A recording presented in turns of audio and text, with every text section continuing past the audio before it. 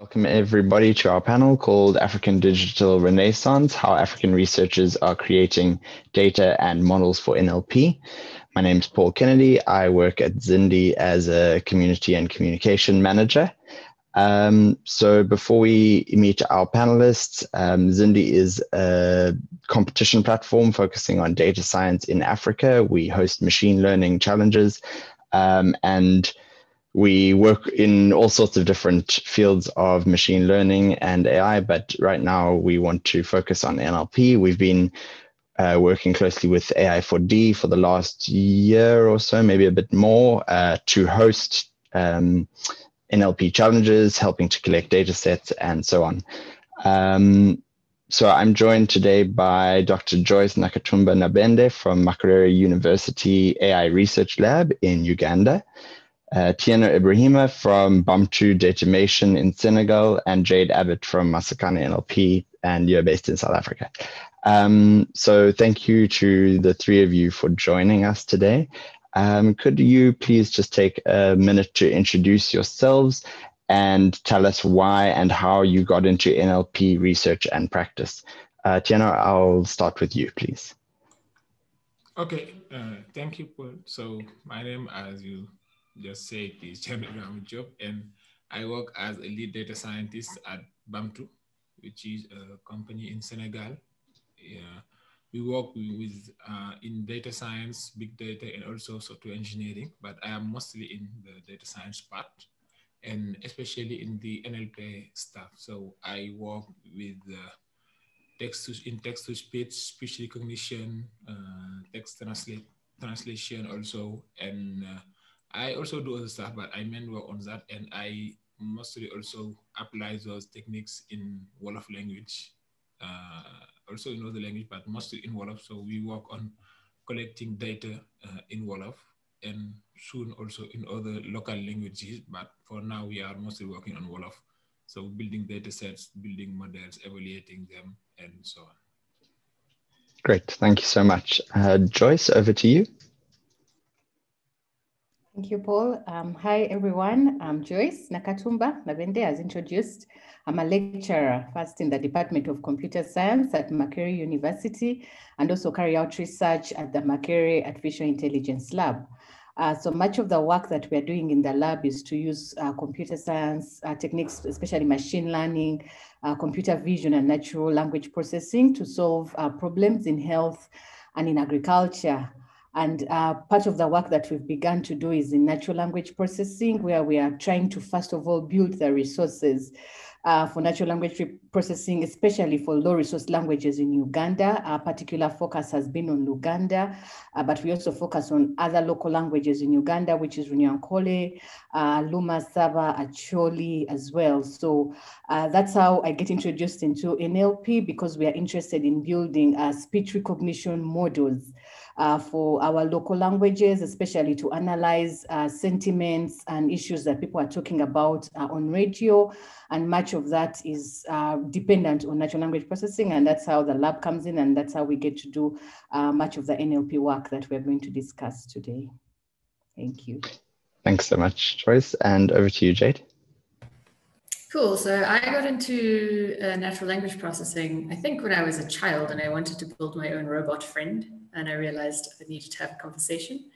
The other part would be that I'm really terrible at learning languages. So I could speak English, but I couldn't speak. I've struggled so much to learn other languages, and I found it was a huge barrier to me growing up in such a diverse country, in such a diverse continent, not being able to learn languages. So at some stage at the Deep Learning Indaba, I met a couple of people who were all keen on working in NLP and machine translation for African languages. And kind of over the next year, we came up with this idea of Masakane. Well, we didn't come up with the idea that it means we build together in isiZulu.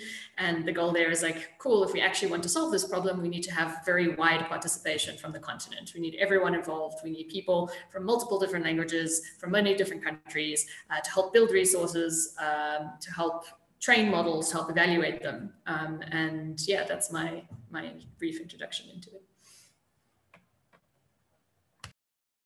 Cool. Thank you so much. Thanks to all of you. So I'd like to move on now to asking you each to talk about a major project that you are involved with in African natural language processing, something that you're working on right now. So we can start with you, Joyce. Thank you, Paul. So one major project that we are looking at as the lab is a project around building a full speech recognition model for Luganda. And how that came to be is we got a grant where we were supposed to map image data with radio data to help smallholder farmers in disease surveillance. So the image part of the project was fully developed because we've been doing work around building computer vision models on mobile phones for several diseases, including cassava. And as part of that project, we also grew to beans and maize. However, when we talked about the trying to map this with the radio work, where we were trying to understand how do people speak on radio, what are they talking about, how can we do the disease surveillance merely through radio? Because if there's a problem that happens in community, what people will do is that they'll go to the radio and call in because they expect that probably someone from the agricultural sector is listening to them or someone from government is listening to them. And so they can report and say, oh, we have a locust outbreak that has been a problem in Uganda, or fall armyworm outbreak in my garden, and they expect that they will get intervention. So if the information is out there in radio, the problem is that radio is very diverse. There's a lot that's going on, and it's not easy for the agricultural experts to go in and be able to mine those radio recordings to understand what's going on in terms of disease surveillance. So that brought in the work that inspired us to build, first it was just keyword spotter models for radio recording. And as part of that, we realized that the problem we had was that there were no resources for any language, any local language in Uganda in terms of speech recognition. We didn't have the data to start with. And even if we started with radio is very cluttered. People talk over each other. There's music. It's very, very complicated. So we started up by saying, let's start by collecting resources for the Luganda language. And that brought us to partnering with Mozilla and GIZ over a period of 1 year now. And the aim was, can we be able to build up this speech to text resources, which eventually can help us to build up the speech recognition models. And so part of that work was to push Luganda as a community, or as a language, on the Common Voice platform, because this is very important that we can build a community around Luganda where people can be able to participate and contribute and make voice contributions for Luganda on Common Voice platform. And we've been able to launch that towards the end of last year.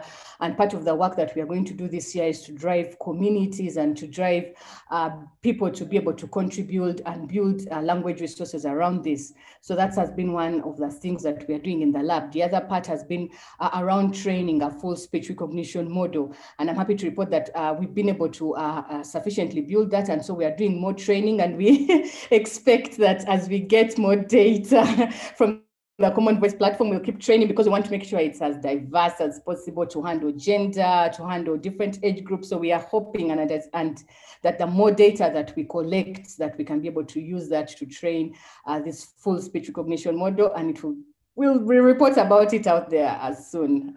Yeah, that's the work that we're doing in the lab in NLP. Thank you. That's brilliant. Thank you so much. Thierno, would you like to tell us a bit about what you're working on at Bantu at the moment? Okay, thank you. Actually, we are working on many stuff about Wolof, but I think I will just focus on one of them. Maybe I will just talk about the translation that we are doing now. So the thing is, most of the resources we have are in French or English. We have very less data in Wolof, written or spoken. I think yes, it's in the spoken. We have many spoken data set that we could have without any labels, but we have them. But in text, we have very few. So what we are doing is we are collecting data set in Wolof, French, and we are working with a team of an expert team in Wolof. So they are helping us to do the data collection. So we are working with them. Of course, we are paying them. And also they are also part of the project. So this makes the project live along. And for now, we are in the data collection phase and also of the experimentation phase. So what we are doing is we are doing this in a parallel way. So they give us, batch of data set, and we are working in parallel to do experimentation, see what work, what are the main problems and challenges that we have to solve that are particular to Wolof. So for example, we have to do some lemmatization in Wolof, we have to do tokenization and all those stuff. They are not yet in the NLP tools that people use or we are using for other languages. So we are working and solving those problems while waiting to have more data set from them. So it's kind of a work in progress. And I think that, the translation part is the last subject that we attacked in Bantu. We have already worked on speech recognition, and also we are working also in text-to-speech, but the translation part is one, I think that will be the biggest one, and that will take the much time to build, but it's exciting to work on that field because we need all those three parts to be able to have a system that people can use, because unfortunately, people can't write in Wolof normally. Me, I can't, and I speak Wolof very well, I think, but we have to build a system where one can talk, so a speech recognition system, and we take the text, maybe do some translating if needed because we are talking to someone else. And if you have also text in Wolof, many people also can read Wolof written normally. So we have also to build a text-to-speech that will be able to give an audio from a text. So that's why all these parts are equally important, and we are working in a parallel way to build all those three stuff. Great. And I just want to follow up briefly because, unlike Masakane and the Makerere AI Lab, Bantu is a for-profit company. What is your plan to turn this into a product or products in future? Actually, many companies here have already talked to us, and they need those kind of system, especially telecom companies. So many of their users don't write or speak French, and all their systems are mainly in French. So they need a system to speak Wolof or to understand Wolof. They need some chatbots to be able to speak or write in Wolof. So I think customers are not really the problem. The problem is just to ship the solutions into production. And we already have many propositions from many companies that need one or other part. For example, there was a company who is sending SMS. So their role is just to send SMS to users, and they want to be able to take that SMS, translate that SMS in Wolof first, and then have a text-to-speech system to pronounce those texts, because people can't read the Wolof. So, I think the production and the demand is already here. We just have to collect data set and build the model, especially collect data sets. That's the main problem. Brilliant, thank you. And Jade, if you can tell us a bit about maybe one of the major projects Masakane is working on at the moment. Yeah, so we've got a couple. So the one I'm most excited about is one we had a call on earlier. Thierno was actually there. It's the first time I saw the demo. So over the past year and a bit, Masakane's first kind of goal was to build and train as many translation models as possible. So where Makerere, so Joyce and Thierno's groups, they go into depth and try and make a model that's actually going to be useful. We just wanted to kind of spur research. So we try to find data sets that were as wide as possible and build as many models to kind of get that starting point to see what is the state, where are we at, and then what do we need to do next. And from that we said, cool, so now that we've got all these baseline models, the next step is to start getting feedback on them. So we're working on a Masakane web platform, which initially will support the machine translation models that we've trained up. And the idea is you can go there, you can select your language pairs that we have available, you can translate in them, and then you can give feedback. And the main thing is it's right now not necessarily a product, it's more an experimentation and a growth and improvement platform. And ideally we'd use any of the data we gathered there to help improve the models and then grow our data sets, our open data sets over time. So that's what's busy happening. I currently saw some demos earlier and I'm very excited. And kind of the scope of that is we want to grow that into supporting some of the speech stuff that's been going on. So Bantu, for instance, are looking at, also providing a front end where they can kind of integrate with the whole Masakane movement, and want to expand that to as many languages as possible and as many tasks. So that's kind of the summary. We currently have, I think, 48 models, translation models, usually from English or French into respective African language, and sometimes the reverse. And yeah, so that should be kind of launching around about sort of end of May, which is pretty cool. I'm very excited. That's awesome. And am I right in making the assumption that this is being published under some kind of open source framework? I mean, you're obviously generating a lot of IP and value. Yeah, so everything's open source, everything's open research, everything's open data. And the idea is that the community can then, the African community can then build on that, because I don't think anything we're going to publish is going to be productizable yet, but ideally we want people from the movement to go start their own businesses and become the experts in their country for their language that they care about. Because at the moment, yeah, everything's open. So the models that we're deploying are already available. So if you go onto the Masakane GitHub, they're under the MIT license, so it's very open use. That anyone can download, play with, get stuck in the code. So yeah, the Masakane website as well will also be open source, so anyone can even fork it and adapt it for their own use case. Brilliant. And when can we expect to see the platform live? End of May is the dates that I was being told earlier. We'll see. I'm sure. I think end of May we will definitely get there. Cool. Okay, brilliant. Okay, so I want to move on, just keeping an eye on the time.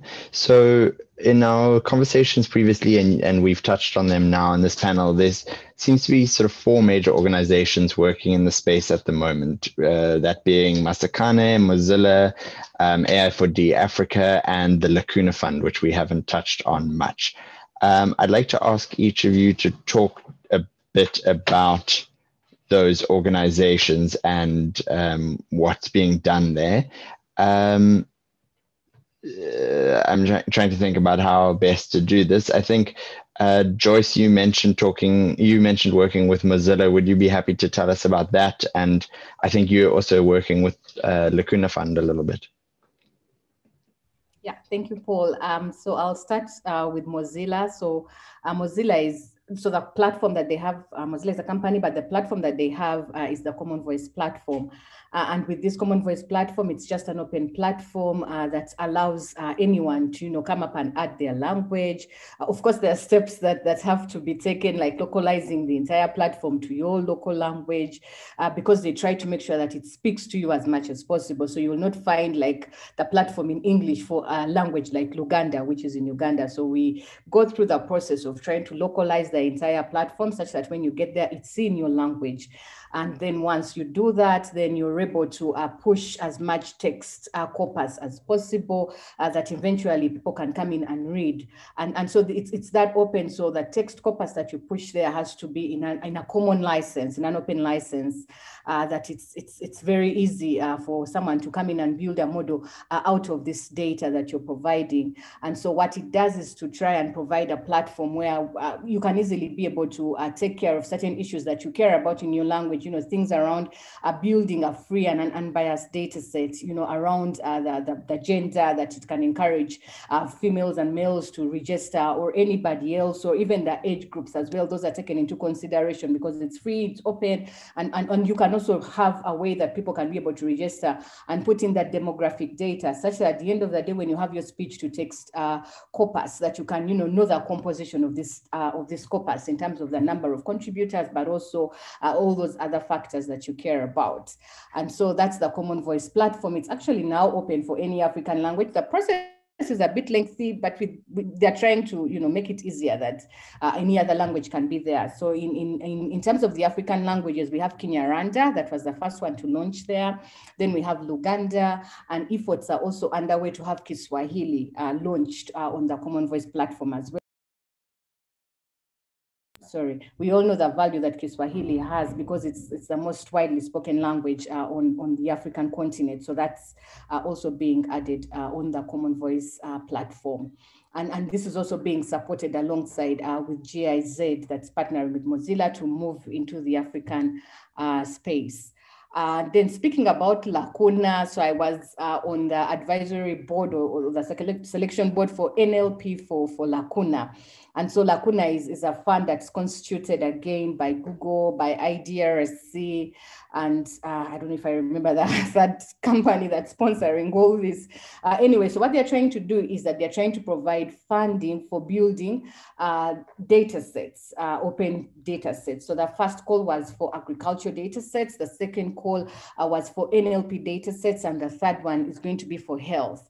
And so for NLP, I know that the awards are going to be announced quite soon, where they are encouraging as many African researchers as possible and providing them with funding and the support to be able to build these language resources, both speech and text for different African languages. And I think this will also go a long way in trying to tackle the problem of having availability of resources that we require to build our NLP models on. So I think through this funding, this problem will eventually, it's a very good step in the right direction towards building African NLP on the continent.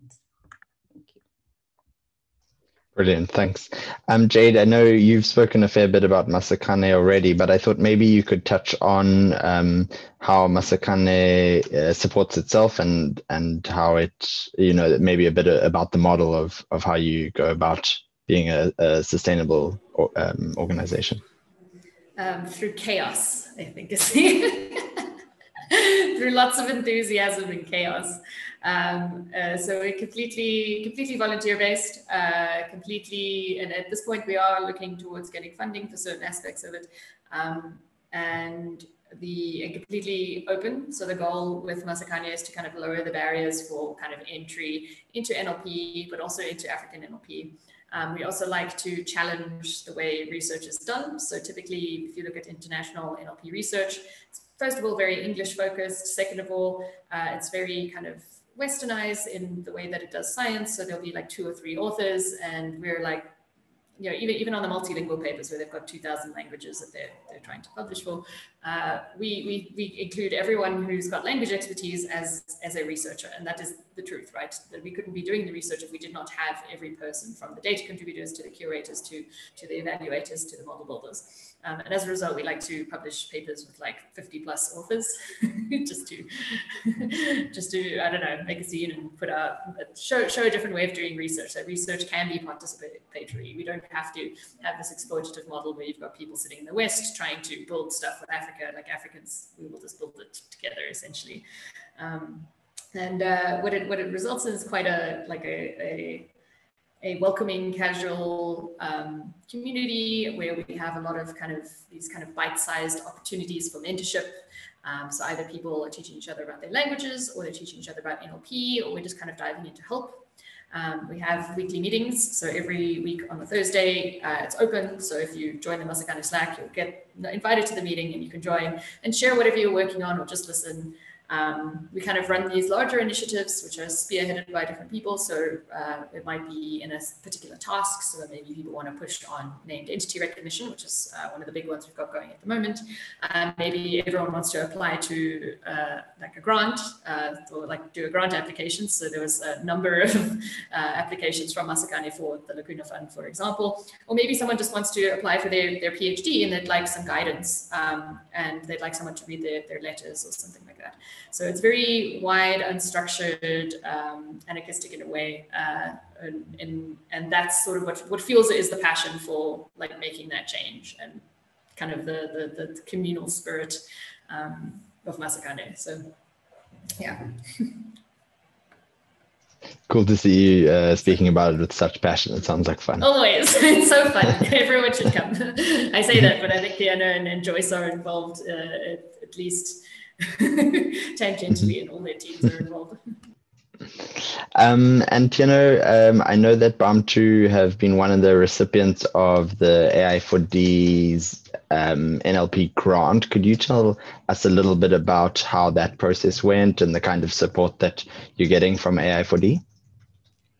Okay, thank you. So, yes, I think we started working on Wolof since 2 years, and since I think 1 year or something like that, Zindi has created a competition, yes, about giving data set in NLP, and we provided our already collected data set in speech recognition in the urban transport domain. And we said, okay, let's just do it, since we have already collected this data, and it could be meaningful maybe to do some test about speech recognition on an African language. So we did upload the data set.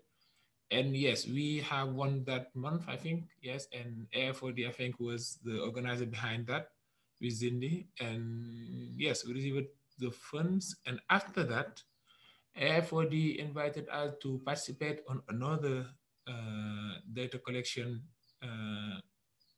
Yes, on another data collection. And we tried to do a data collection that would be, helpful for everyone, because if recognition take a lot of time and a lot of money and, a lot of resources to build data set about it. So we go for text to speech, and AI4D helped us on that by giving us the funds. So we buy some microphones, all the stuff needed to do the recordings.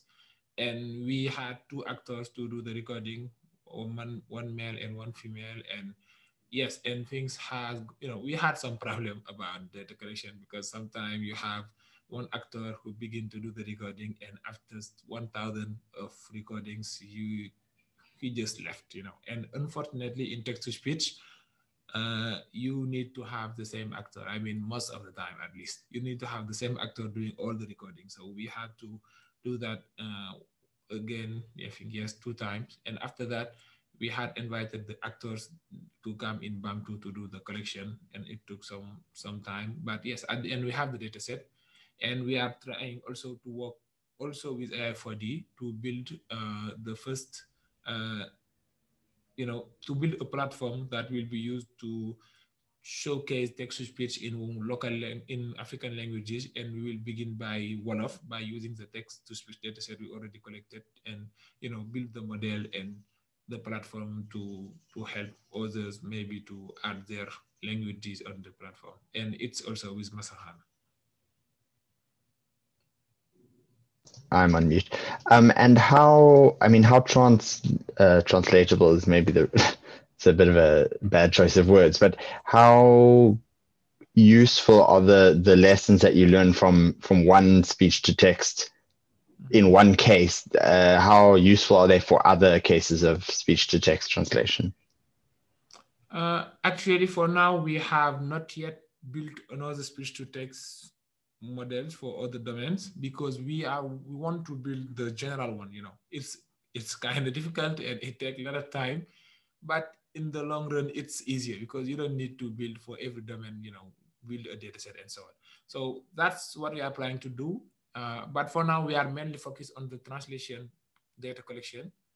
But I think, yes, we will try to begin the speech recognition part, but I think it will, speech recognition is kind of more difficult, because you have to handle a lot of words, a lot of vocabularies. It's not the same as text-to-speech, where you can just handle the phonemes and so on. So you need to have way more data. And so in a closed domain, it's easy. You just have some words, some sentences, and you just create some derivative, and you're good to go. But in a general context, you need to have a lot of data set in first the text data, which will cover many, many words. And after that, you will do the recordings, which will have to be very diverse, having accent, genre, and all those stuff. So for now, we didn't yet really do any transfer of knowledge about what we already did, at least in the data collection part, because it will be the same normally. We just more word, but we may have to change the way we did the thing back then, because back then it was some messy, it wasn't very clean. We have to do very very, very black magic to go beyond some stuff like having many French words in the text. So you have many continuities back, and that was difficult to handle. Thanks. Okay, so the next question I had was around the challenges that you're facing right now. We've already touched on a few of them. Joyce, would you like to take us away? Maybe just touch on one of the challenges that you've faced in this space at the moment. Thank you, Paul. So I think, yeah, as also Thierno has hinted on it, is the challenge is really around the data, especially when you're building a full speech recognition model that requires a lot of data. And when we started out, we didn't have anything. And so that's the challenge that we haven't solved yet. And I know that through the work that we're doing on the Common Voice platform, we try to collect as much data as we need to make sure it's diverse in terms of the accents, the female and male speakers, and all those, the diversity as a big subtopic. So I think that the main problem that we need is in terms of having a very good and a very diverse data set. That's what I would say for now. And it sounds to me like that will be an ongoing challenge for maybe decades to come, is collecting enough data. Exactly, yes, collecting enough data to have a very good model, I guess. And I believe that we are starting on this journey, through all the efforts that are going on with the Lacuna Fund, AI4D, that's all of us in our different domains. That's what we encounter, but we are trying to make efforts to get there eventually, and through Masakani as well. That's great. So Thierno, any challenges that you'd particularly like to touch on beyond what you've already spoken of? I think, yes, beyond data set, maybe I will talk about, having computer resources to do the training of models, because it's a lot of experimentations and you really need a lot of computer power, to build your model, evaluate them, and do a lot of iteration. And if you want to go quick, you need to run many iterations at the same time, but that means you need to have many computers at the same time. So it's not that easy.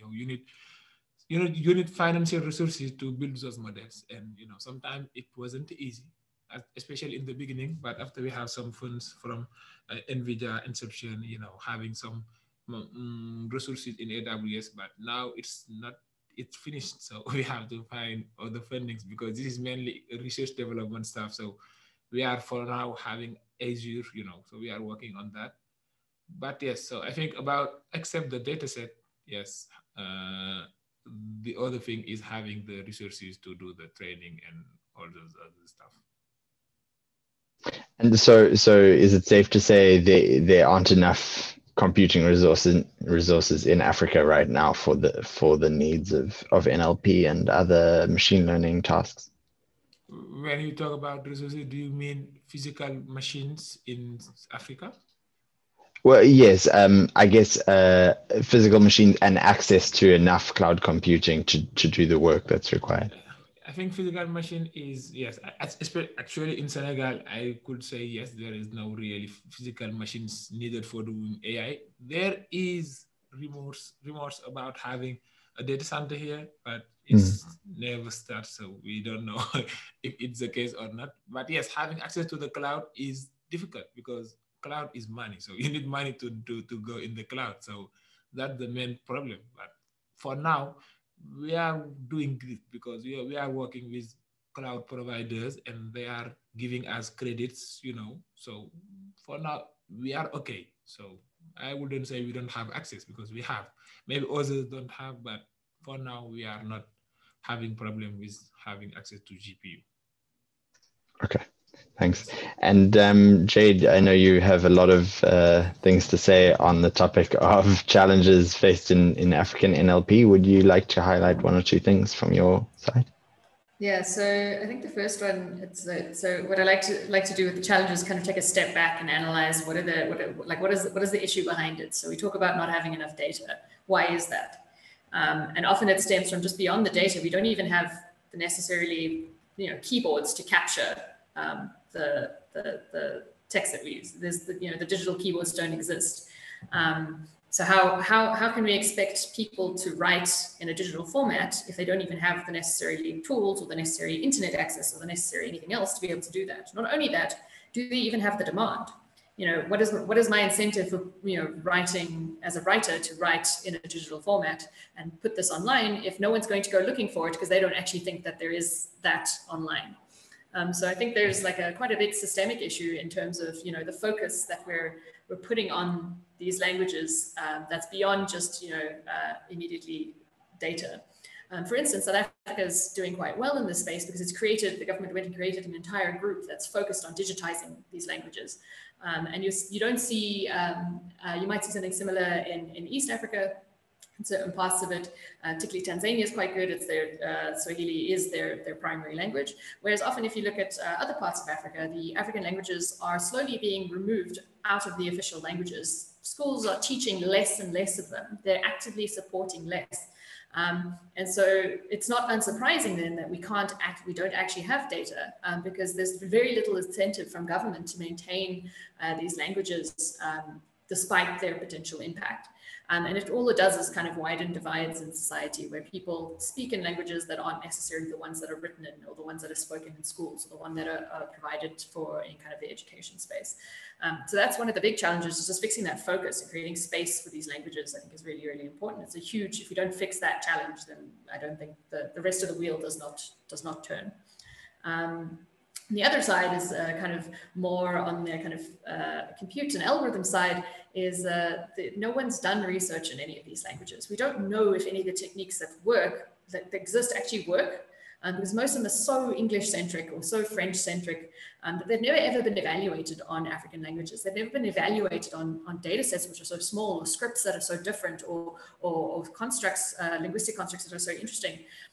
So the results that we have and the state of the art that we have, we can't even necessarily use. And more often than not, the state of the art actually isn't necessarily state of the art in these other languages. So we've got kind of a giant research gap where people have been publishing that, oh, it's doing well, but even the metrics they're using to measure these things aren't even suitable for the languages. So we almost, I'd say we're speaking different languages, but even in the research space, nothing is necessarily carrying over. So this assumption that if it works in English, it works in everything else, this simply isn't true. So that's one of the other major challenges. So, and I'll ask this to any of you can respond. If there are all these challenges, is it worthwhile doing all this work? What makes it worthwhile? That's for anybody to answer. I think I first go on because there is all worthwhile of doing it because, as I said, many of our fellow citizens here, they are having very difficult time of, on using computers, mobile application, and all those stuff because they don't know how to read or speak in French or English. Imagine having all the people in Europe or in America having only applications that are written in Wolof. That would be a big problem. So they will have to do the same thing we are trying to do. So we have to do this especially for our population to be able to use new technologies and be able to be free kind of using all these technologies. And behind that also we have to be able to interact with others who don't speak our languages. And as I said, if we have many who can't read or speak their languages, so we need to have that barrier, we need to remove it and have them to speak with others. So it's difficult, especially we are in the beginnings, I think, so it's normal. This was the same for the European or the American. So if you see their thing, they have to have many universities working on collecting data and all because they know that they need it. So we have to do the same. It will be difficult, but I think seeing how it's going, it's very worth of doing it. Thanks. Yeah. I also think it's worth it. So just to give an example, so I think before we started, Makerere University has also an Institute of Languages, who are doing their research, in Ugandan languages. But surprisingly, we hadn't had this interaction with them, right, before now. But now, through the efforts on writing maybe the Lacuna proposals together, or even doing this work, because we are not the language experts. And so we needed to bring language experts on board. And I think that speaks to the point that Jade mentions of, and also the thing that Masakani mentions as well around this participatory approach to building and working together. And so through that has enabled us to have this opened out, such that people can know about the work, can know about the importance of building up these language resources, right, for these languages. Because if you keep working in your own space as computer scientists or NLP researchers, then you can't get help. But we need to kind of also spread this out. And so I believe that we have the challenges, but we kind of can also provide the solutions for these challenges. And these are the things that we are trying to work on together as a community to bridge that gap, provide a participatory way in which we can even solve this problem of just the data set problem that we have currently, that people can get to know and be aware of the importance of digitalizing these resources, because they're very important and necessary. So the thing about language is that language encodes culture, it encodes literature, it encodes art, it encodes a way of thinking. Sophie Olewale, who's a Nigerian philosopher who specifically wrote in Yoruba, she says there are particular parts of her writings that could not happen in English, because she only had the means and the structures in Yoruba to be able to be able to speak of that and be able to capture that. And I think it's similarly, if you look at the languages or Southern African languages, isiZulu, there's a pivot on the way, it's not hello, it's sawubona, which is I see you. That's an acknowledgement of a human being. There's like a philosophical switch of what that means. And as a result, I think why it's worth it is because we're capturing so much of African society and African identity by ensuring the preservation of these languages. And these can be used in so many spheres. So practically, we can think it could be used in education, it could be used in health, it could be used in business and trade. It can be used in language preservation. So if people want to learn their home language, which they never had the opportunity to, we could build tools to do that. But I think that this all fits under like a reclamation of African identity the removal of language was used as a tool against the African people time and time again, because due to colonization. And I believe that, by putting in all this effort, we are reclaiming that and ensuring its preservation and spurring on ongoing thought and ongoing literature and ongoing art in an African context. So that's why it's worth it. So very inspiring answers all around. Okay, so we're coming just to the end of things. I want to quickly ask you all about what you see the sector looking like in the next couple of years, major changes that you're expecting in the near future. I'm not talking about 10 or 15 years from now, but just in the next few years. We can start with you, Joyce. Thanks, Paul. So I think what I see is that based on all the efforts that we're doing together, both in Uganda, but also through, I think, the African space, that's Masakani as well, that we are able to, first of all, have a very strong community of NLP researchers, because just taking the example of the named entity work, which is a strong thing on the Masakani space. Luganda is there. I haven't met the people, but we all contribute together in that named entity space, right, to create the resources, build the models. So I see a very strong NLP community that's working together to build resources and models. But the important thing that these are being built by ourselves from Africa. They are coming from the ground up, moving upwards. So it's not that we are waiting, but we are building the things ourselves as African researchers. So that's where I see this, and also some sort of awareness that people get to know, that we are actually doing this work. And so I think for me, that's very important. And I see that in the next maybe 3 or 5 years moving forward. Thanks, Jade. So I see some of these nitty-gritty problems being solved. So let's build spell checkers. Let's make sure the keyboards are out. So I know this is something that's coming largely into focus in Masakhane, is we've got people who don't have, their keyboards able to access that. They're starting to work on that. And even Google's got a giant initiative to push that forward.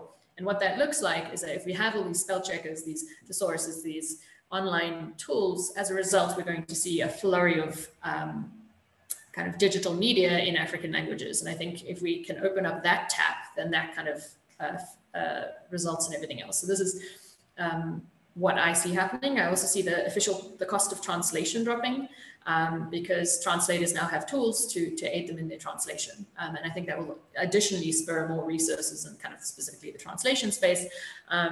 But I think more generally, the ability to have tools to access the digital space in those languages kind of opens up the taps. So that's what I'd want to see, is that suddenly we've got all this data that we now can work with to make the models even better. Great. And Thierno? I think what I would like to see in the near future is having our local languages, at least most of them, or the most spoken one, to be used in applications and popular websites like Facebook or Twitter, being able to translate text from English or French so that people can use it. And they are already starting to do this. So it's very near future, or if it's not present. So, but it's kind of, for now, it's not that accurate. And also having, as our companies, for example, especially telco companies, because everyone used phone. So having those telco companies to use local languages for their available services, so that anyone can use them, whether they can read or speak doesn't matter anymore. I think those are really the thing I want to see, and I think that it's not really that far because they are interested in it. So we just have to build them and make them use it. So, and I am sure that they will accept to use it. So yes. Brilliant. Sounds like an exciting few years coming up, which is really nice to hear. I'm gonna wrap up now. We're coming close to the end of our time, so I'd like to say thank you to all of you for your contributions. This has been a really informative but also very inspirational conversation for me to have. I want to give a little plug here for Zindi. We've got 5 NLP challenges running currently on the Zindi platform. That's in partnership with AI4D. So if you, anybody listening, is interested in trying to get involved, that's one way that you can get involved. You can sign up to Zindi and try your hand at some of those challenges. I'm sure that Masakhane is also open and looking for volunteers, so that's another way that you could get involved.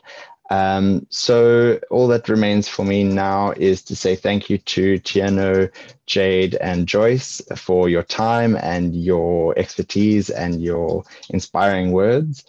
And to say that we'll be available in the chat after this panel to answer any questions. I'll also try to collect any relevant links and the email addresses of our panelists. I hope you'll happily share those so that people can get in touch. So thank you very much and goodbye.